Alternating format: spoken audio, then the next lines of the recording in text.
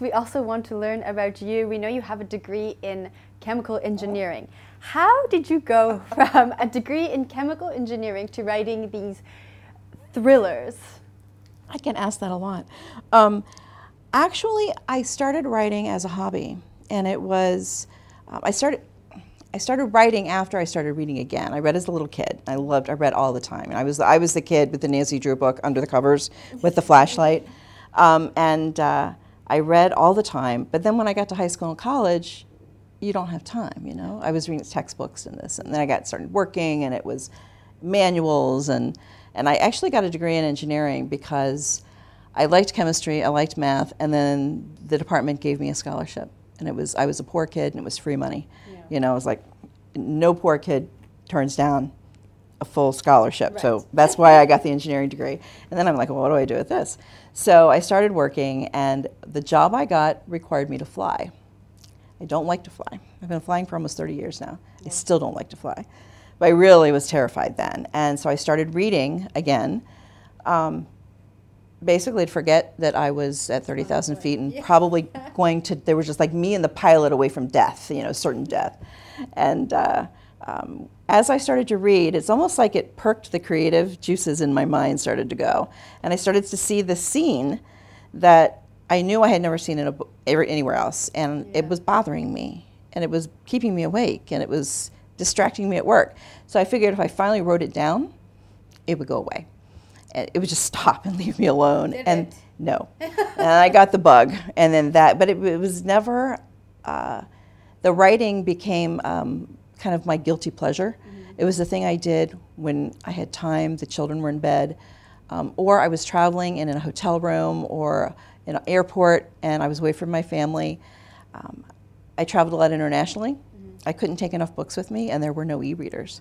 This was the 90s, you know. Yeah. There were e-readers, but the only thing you could get were like the free books that were 100 years old, you know. Yeah. The classics. Exactly. Like, okay, well, you know, I read all those in high school. They're not going to take my mind off the fact that I'm at 30,000 feet and one pilot away from certain death. So I would bring all these books with me, and when they were read, I would write my own. Because there was no TV, I didn't really know anybody other than the work people, and it was a different language, you know, so I couldn't sit down and watch the tube. Yeah. So actually I told the story the last time I was in South Africa, and a lady in the audience said, I just would have gone to the bar. Yeah, like, that's what I would have done. It never occurred to me. I just was like, that never occurred to me. So I'm glad I was, I'm glad I was shy. Yeah. I was shy, and there were no e-readers. So I wrote as a hobby. And it was finally my husband, 5 years later. I did this for 5 years, and nobody knew about my husband. Mm-hmm. And maybe one other friend that I had, you know, pledged to secrecy, because I thought people would laugh at me, you know, if they knew that this was something that I did.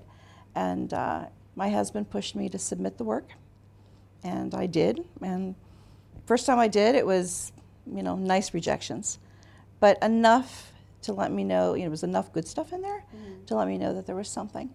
And so I kept going and decided it was something that I wanted to do. But even then, it wasn't a career. I just wanted to see my book in print, you know? I think that's every writer's dream. Well, then I lost my job. It was after 9/11, the company I was working for, by that point, laid off a bunch of their workforce. And I lost my job. And so the writing became a lot more than just, I want to see my book on the shelf. You know, it became a source of income. Yes. And that's when, you know, I was pretty much forced to write full time. I think had that not happened, I probably would have continued that weekend dabbling. Well, they say everything happens for a reason. Yeah, so that's how the engineer became a writer. And lastly, can you give us a message for all of your South African fans? Yes. First of all, I want to say that you have a lovely country, and I've always felt very welcome here.